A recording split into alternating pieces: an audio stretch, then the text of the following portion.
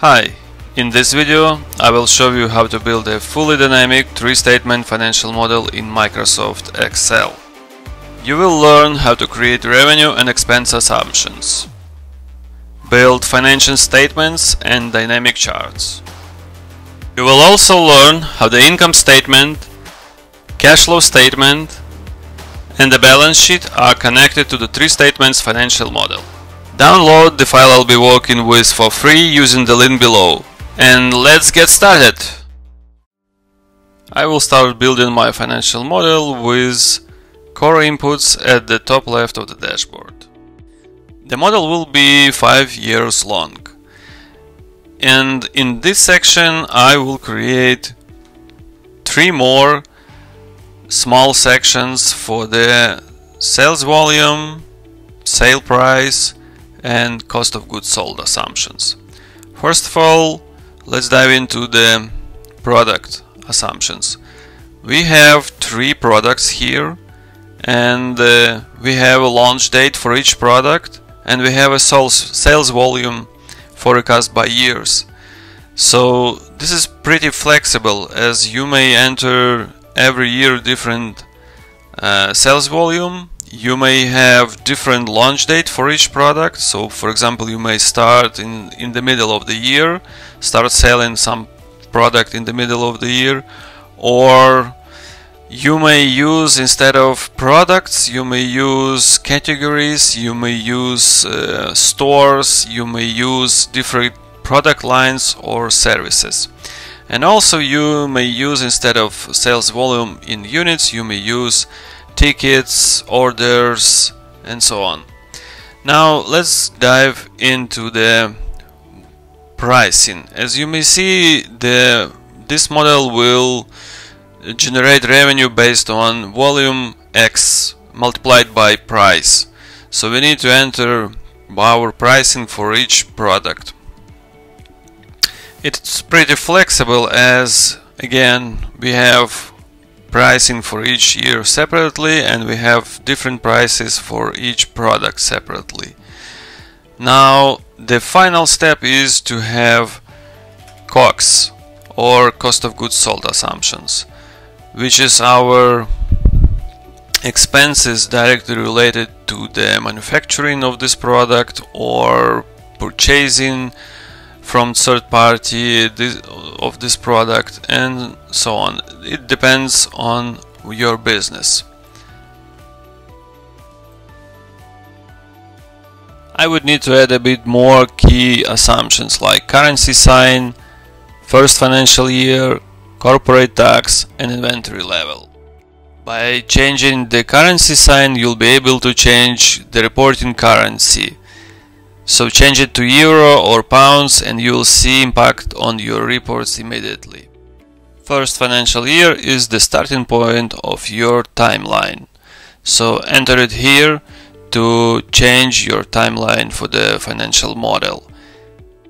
I'm using named ranges to give cell names. Corporate tax percentage is the portion of your net profit you are going to pay to your government. And finally, inventory level, which is actually safety stock level.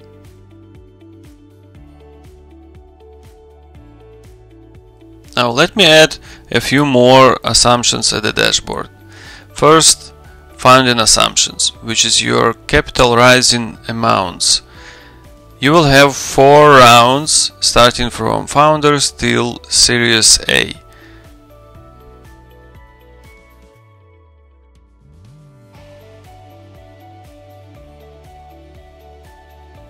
Next, I will add 4 time frames for working capital assumptions with a 30-day step.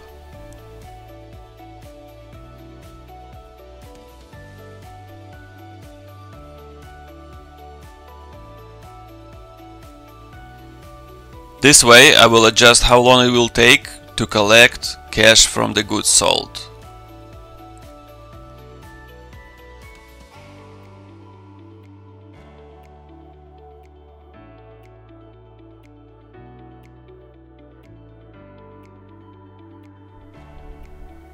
The opposite side to cash collection is to pay suppliers and vendors with the delay for the cost of goods sold and operational expenses. Operational expenses are variable and fixed expenses, as well as salaries and wages. These adjustments will have a positive impact on my cash flow and make my model more realistic.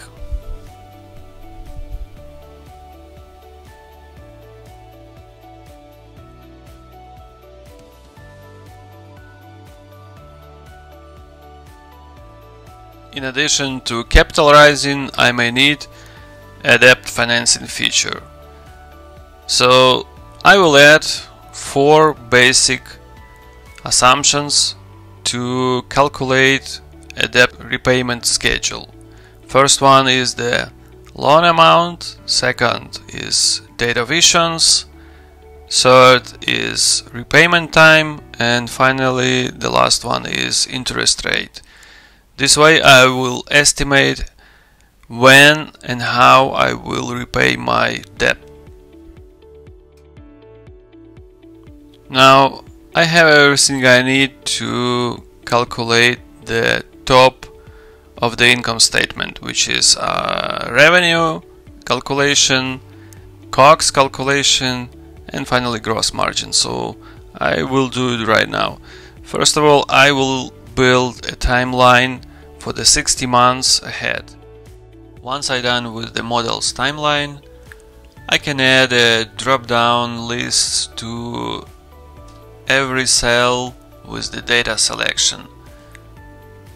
Doing this, I will prevent myself from entering occasional data.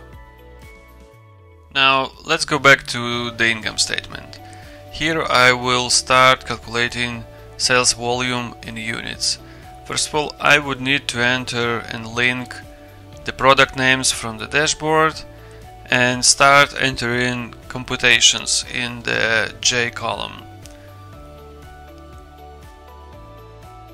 So the sales volume calculation formula should consider the launch date and spread the analyzed sales volume forecast by months.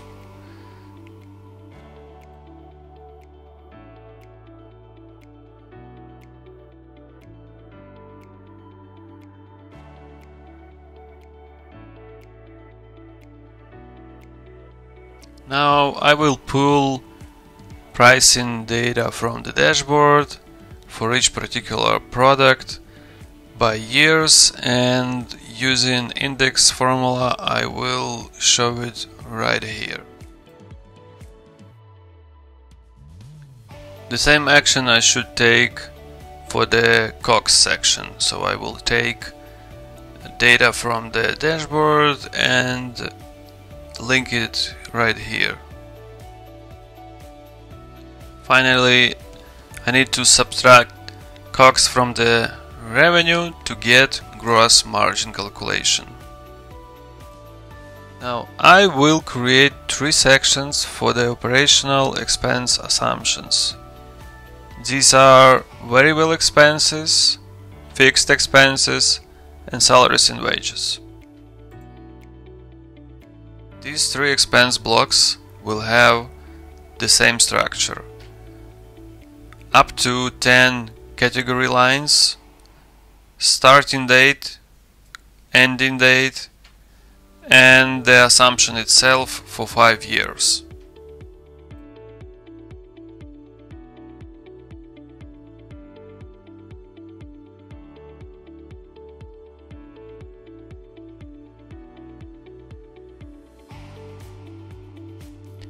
Next, I will add operating expenses calculations. I will start from adding timeline to this sheet and adding financial years to the assumption blocks. Next, I will add drop-down lists using data validation feature to each cell with selecting data.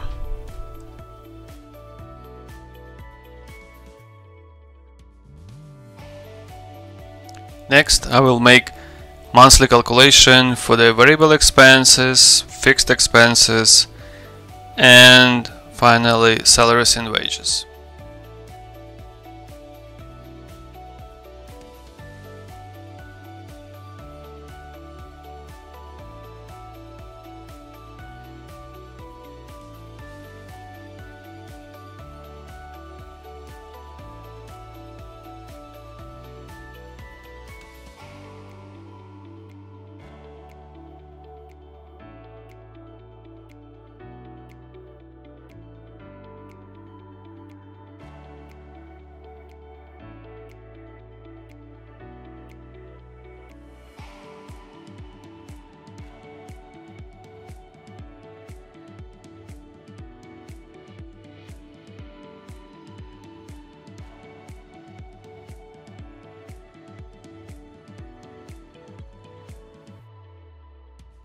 Now I'm ready to link all the OPEX and revenue calculations to the income statement.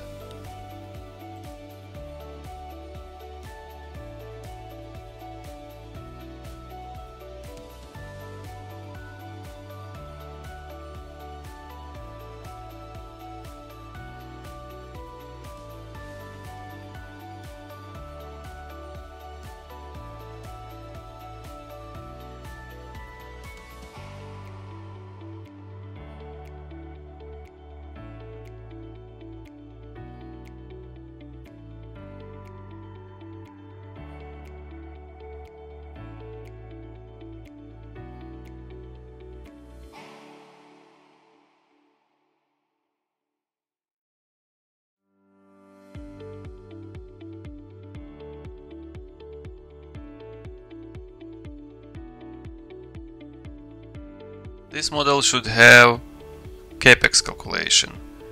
Link it to the income statement and to the cash flow and to the balance sheet. So I need to create a tab where I will place my assumptions related to the capital expenditure.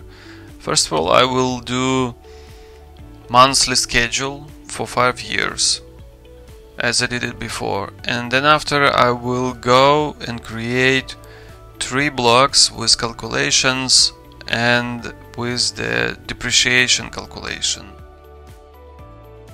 Once the calculation is ready, I have to link them into the income statement.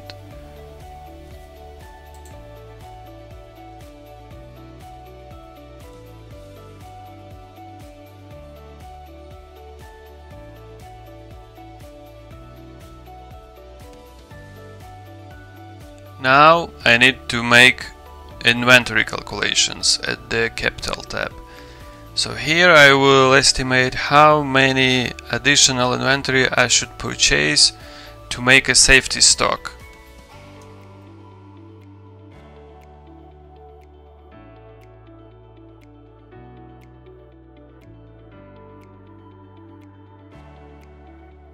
Now it's time to calculate debt repayment schedule. Based on assumptions I've made at the dashboard, I will do interest expense calculation as well as remaining balance calculation, and finally repayment amount for the particular months.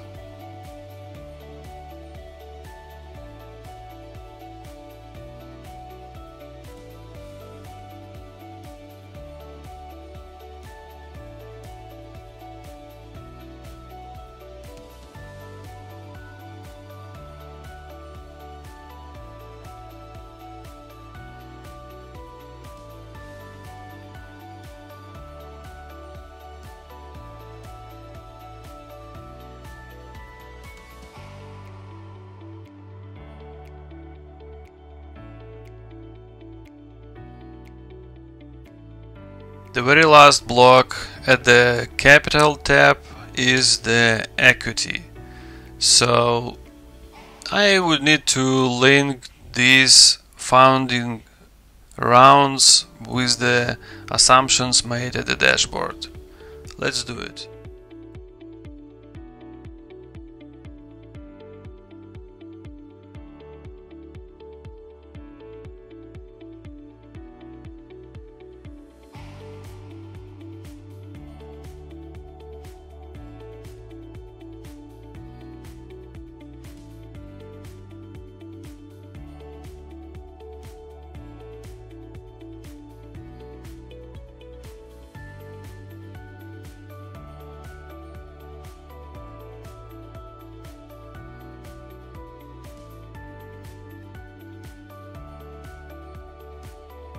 Now I have to get back to income statement and link interest expenses with the interest expenses calculation.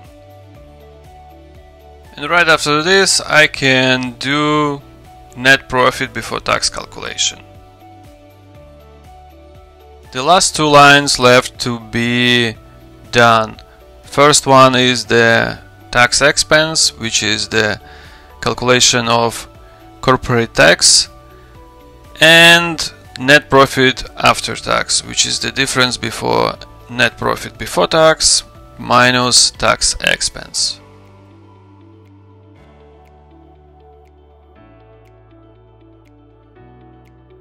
Now let's do a cash flow statement. First, I would need to copy paste timeline from income statement to the cash flow. Next, I will do cash collection calculation considering accounts receivable. Now what I mean by this is that I have to take the current month's revenue and multiply it by 0 to 30 days assumption plus last month's revenue multiplied by the 30 to 60 days assumption, and next is add 3 months before and 4 months before with the appropriate assumptions.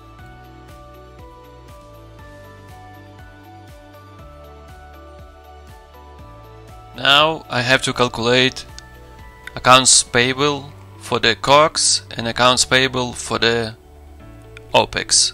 I will start with COGS.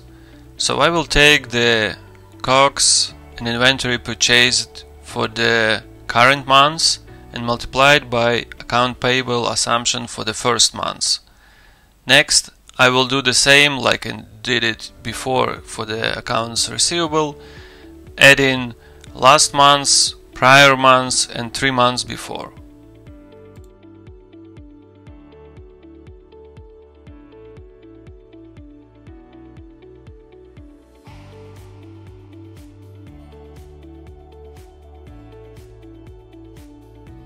For the accounts payable OPEX part, I would need to take operational expenses total from the income statement, which is line 69, and do the same math as I did it for the COGS calculation.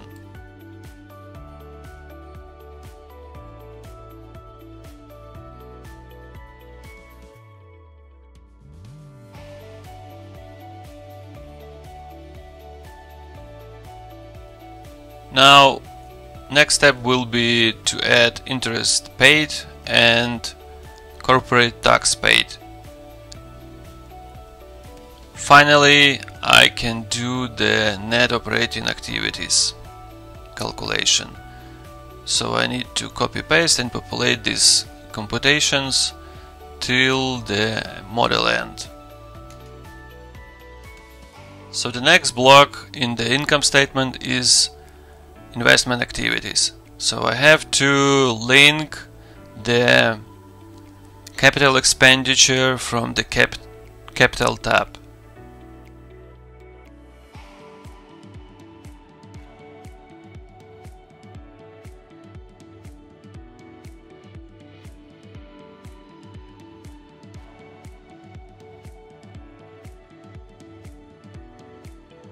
And the last section of the cash flow statement is financial activities. Here I will show equity rising and debt drawdowns.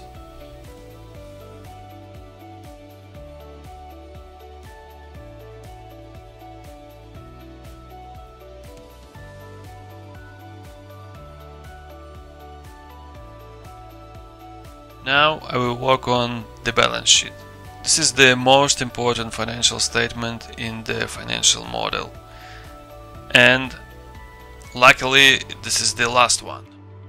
I will start from cash, so I will link net movement from the cash flow and the last month's balance. This way I will get current month's cash. Next is account receivable, so I will take opening balance plus revenue accrued from the income statement and minus revenue collected from the cash flow statement.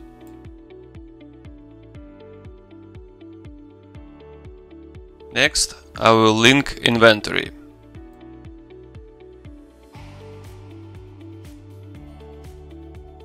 Finally, I will sum it up the current assets.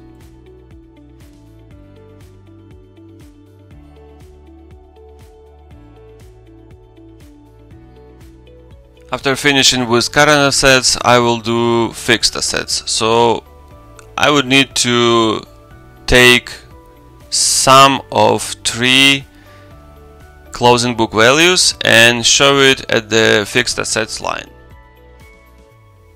Now let me populate this calculation across the model timeline, and I'm ready to start working on the total assets. So total assets is the sum of current and non-current assets. Now it's time to calculate accounts payable as opening balance minus COGS and inventory purchased plus COGS paid from the cash flow minus OPEX accrued from the income statement plus OPEX paid from the cash flow. Now I will link up the debt outstanding balance from the capital calculation and populate it till the end of the model.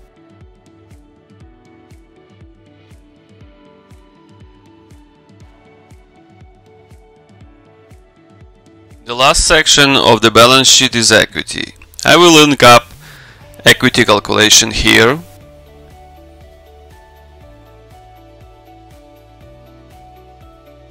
And for the retained profits, I will sum up the opening balance and net profit from the income statement.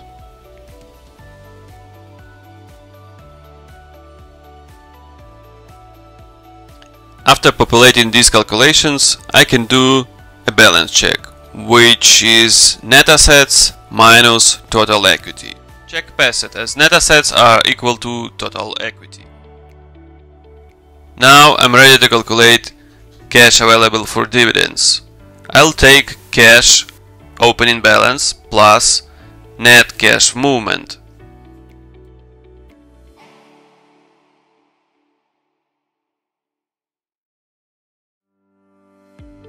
Next, I'll add dividends paid placeholder, as I assume I would need to forecast dividends paid in the future.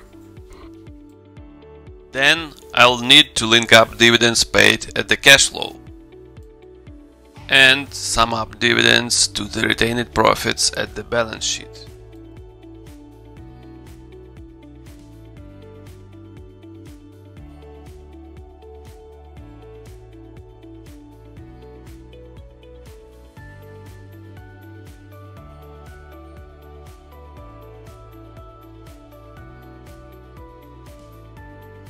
Once all is done, I'm ready to build up a nice looking profit and loss statement report and link up the raw data.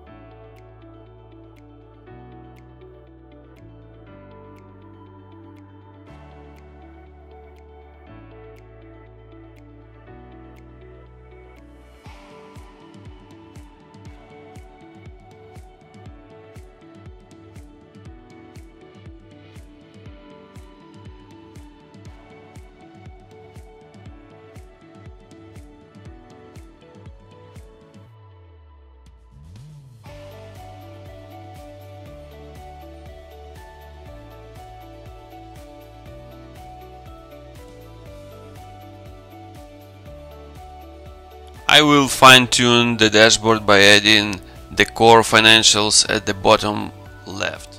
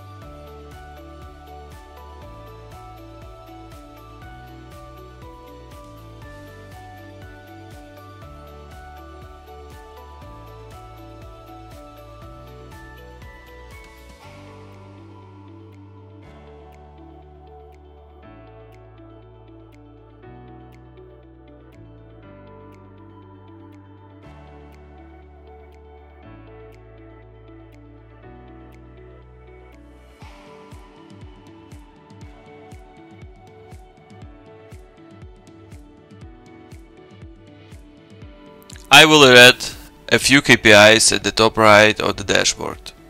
Minimal cash, return on equity, internal rate of return, and profit margin.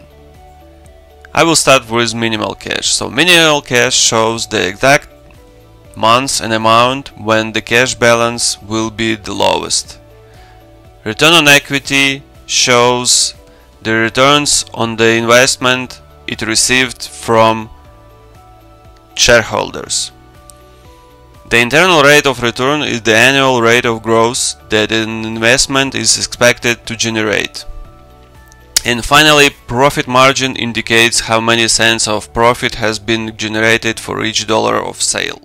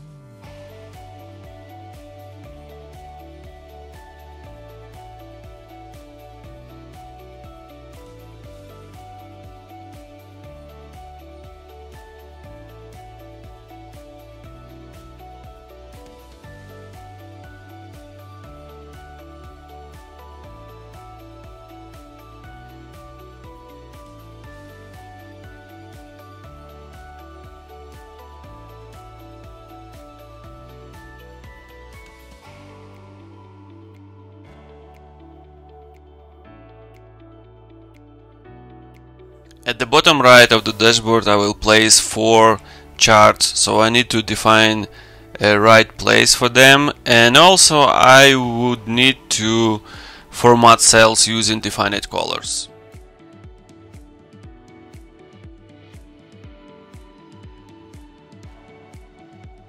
And the very last step is to add charts to the income statement and the cash flow statement at the financial summary tab, and add 4 charts at the dashboard.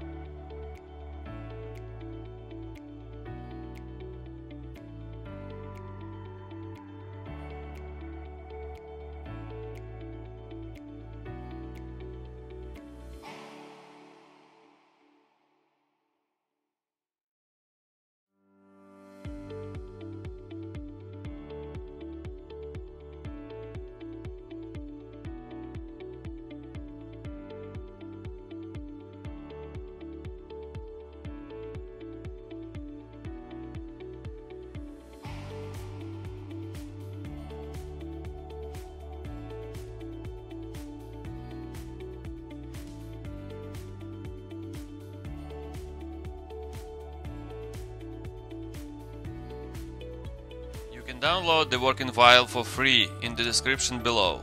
If you found this video valuable, please like, subscribe and leave a comment below. Thanks for watching.